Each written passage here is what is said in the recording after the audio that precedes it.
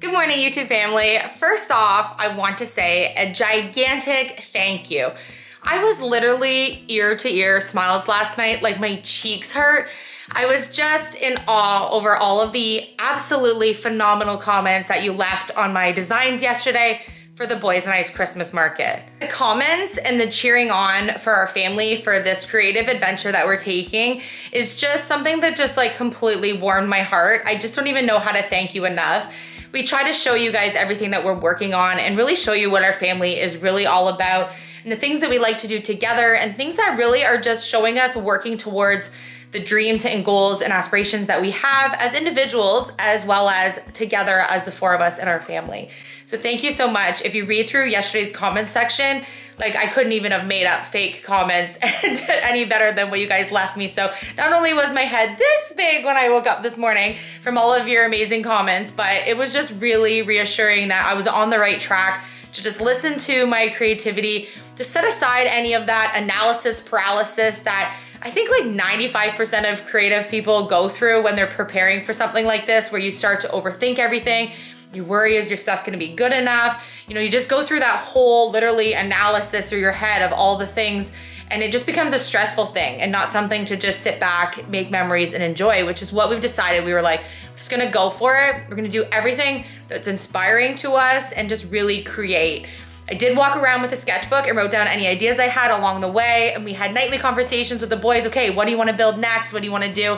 Really took all of their ideas into consideration, which led us to creating our mosey bear and our crabs and our owls and the puffins and just some of the really amazing ideas that we actually prepared were the boys. And they have their own little creative journeys going on right now. They like to create all the time. Dana especially is always sketching and doing different things. And Chase likes to keep his ideas in his head, and then he likes to like bring them to life and ask me how kind of like along the way. So it's really neat to see how they're progressing creatively on their own journeys. So that leads me to, you guys totally twisted our arm. Last night, the boys and I discussed if we were going to open up to take any sales for our mosey bear ornament and our owl be home for Christmas pun ornament. Yesterday's comment section was absolutely flooded with comments about wanting to get the mosey bear and the owl. I know there were other ornaments that other people suggested they wanted as well, but those were the two that like really stood out, that not only we also really love, but it's something that we just think that you guys were like, no, we have to have the mosey bear and the owl. So I am going to add those to the hands that we had on my ElysiaEnglish.com today. So if you're watching this video, they should be up now if you're wanting to get one. Shipping will take place on December 1st. Any of the orders that are placed this week will be sent out as soon as our show is done on Saturday, probably sooner than the 1st, but for sure no later than the 1st of December. So just keep in mind, if you are shipping or having something ordered from us, we are in Nova Scotia, Canada, so it does take a couple of weeks sometimes for things to arrive in the United States. It only takes maybe 5 days if you're here in Canada, but just keep that in mind when you're ordering. We won't be shipping them out until after Saturday. So those things are just gonna be on there unless they sell out before then. I have a limited number of each of the items that are on there, and then Friday night, they're gonna close off. We'll do our show Saturday, and then everything will get shipped out first thing that Monday as we get back from the show. Nothing ships over the weekend here, postals are closed. And then we'll be done for the year. I really noticed from you guys placing orders yesterday for the I Love You hand ornaments that you guys were loving that we were putting some of the handmade things on there. So I think it's something that over the Christmas break, I'm going to consider taking some time and actually having some things on there, even just seasonally. And which has led me to thinking, and let me know what you think of this, but I have had an absolute blast the last couple of years creating a number of different Christmas ornaments. And for whatever reason, I think I have an obsession now with making Christmas ornaments. So I'm thinking that maybe next year, maybe in addition to doing the market, the boys and I would work all year long on any of our creative projects that were Christmas ornaments or Christmas decor. And then we would do a complete seasonal launch, say early October. So items could arrive for Christmas or for Christmas decorating, and do a massive Christmas market online on my ElysiaEnglish.com. Let me know what you think of that idea. Right now, I didn't want to add everything. A lot of people were asking like, why don't you just put these on your site? We're creating our content, doing renovations. I have a family here, And then also we're putting just a few things on there that I know we can manage to have ready to ship out in time. So that's why we've kept it to just those first few designs. So the I Love You hands, Mosey Bear, and then the I'll Be Home for Christmas. Those are the only 3 that will be available right now. Again, a limited number available. But we did have quite a few questions yesterday in regards to how are we pricing our items? How is the setup gonna go? Are you guys gonna see that and all of that? You are absolutely gonna see from start to finish when the boys and I get up to heading home and then giving you an update on how the show went on Saturday. So the 26th, our show is at 10 a.m. and it goes until 1. So we're gonna get up in the morning, I'm gonna film the morning, we're gonna get ready, go to the event, we're gonna film at the event, we're gonna film like our setting up, we're gonna film like how it went at the end, give you guys a complete update, let you know how much money we made. Pricing for your items for a craft show. So I have a couple different ways that I look at this. Obviously, time, it takes so much time to create your items. So typically what I would do is I would suggest that, for example, say you could make 10 Christmas ornaments in an hour.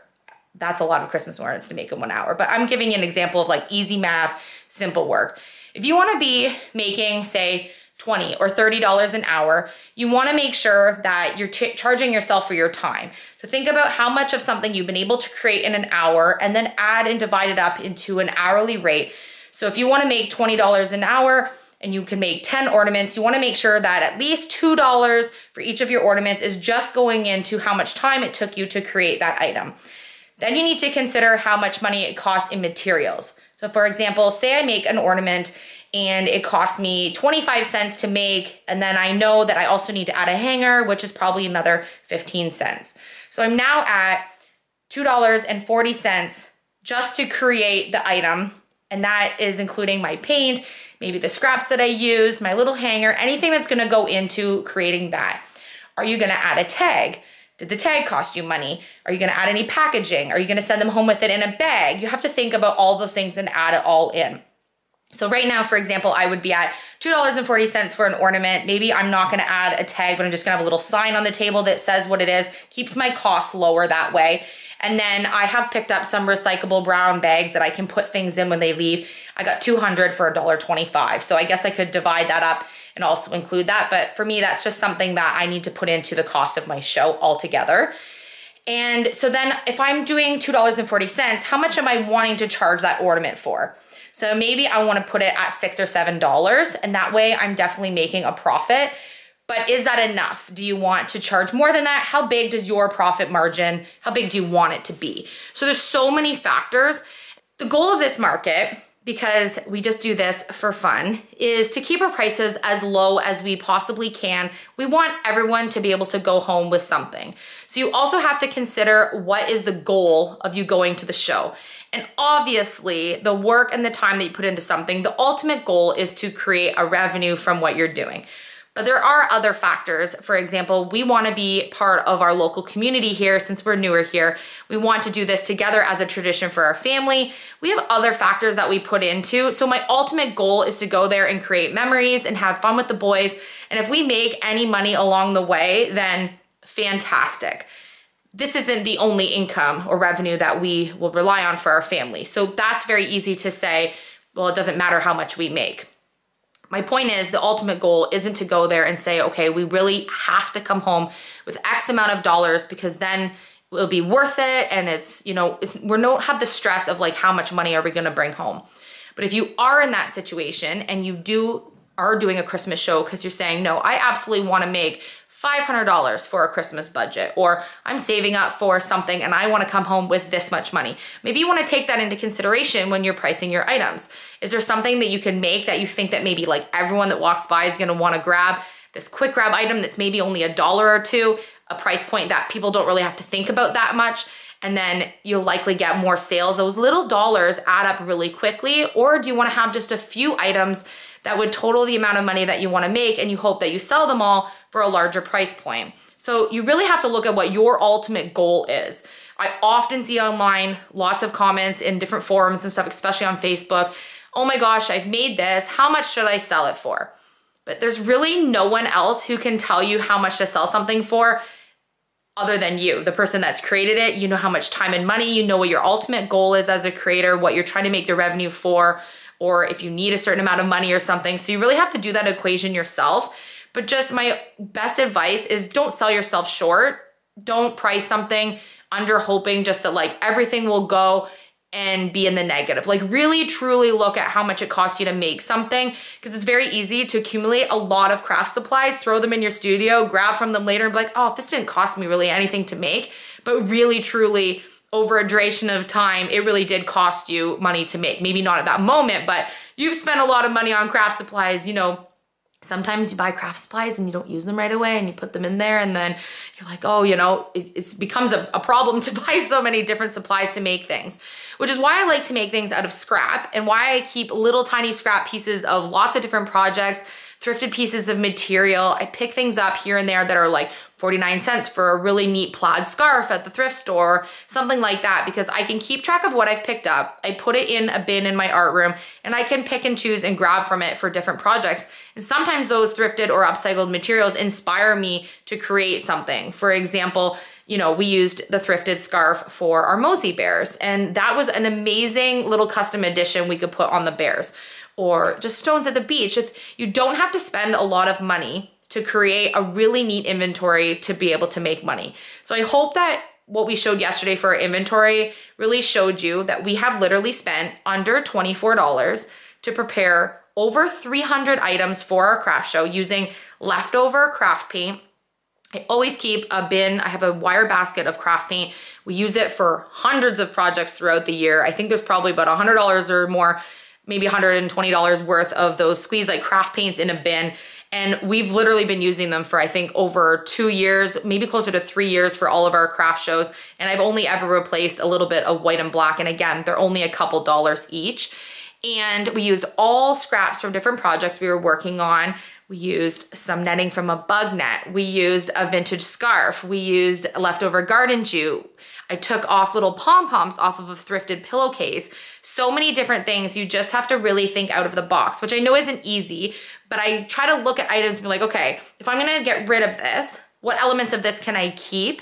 And then what elements of this do I know I'm never gonna use? So I try to keep just small little things. I try not to hoard too much, but still have a little stash I can pull from when I wanna do something like this. So we have spent under $24. I could have spent $12, but I did order some of those round opening balls. So maybe that was a little bit of a frivolous purchase, but I knew that I was going to make 12 ornaments with the 12 balls and then be able to sell them for more than obviously what I paid for them. And they sold out last year. So I felt like it was the $12 investment that could then generate maybe $60 or $75. So ultimately, I could have done this entire show without just that one ornament design that I just knew I had to make for about $12. And the day of our show is $10 to participate. So hopefully this video that we did yesterday showed you that you don't have to spend a lot of money and that you can really just think outside the box to be able to build inventory. Because when you invest a lot of money into doing something like this on a show, then you are stressing over, are you going to be able to recoup your table fees? Are you going to be able to recoup your materials and your time? It just adds so much stress to it rather than just focusing on creating and having really unique items.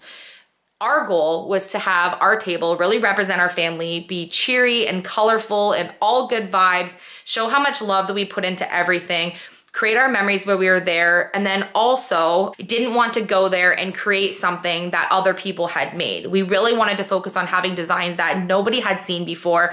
Doesn't mean that some things weren't inspired by something else, like for example, the red vintage truck, which I am so over that trend, as a few comments mentioned yesterday, but here where we live, it's still pretty trendy and it was sold out last year, so I decided to do the design on that.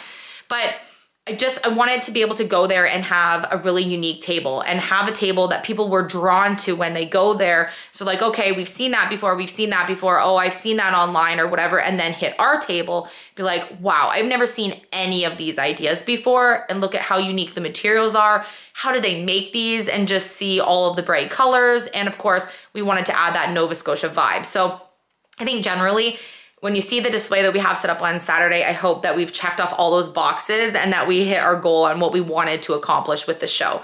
And then again, if anything, revenues made that day, then fabulous. So for the rest of today, we're just finishing cutting out our last little grouping of shapes that we're gonna be taking. We're working on one more idea that we really wanna get done before we go to the market on Saturday. And then today, I also wanna do something that I need your advice on.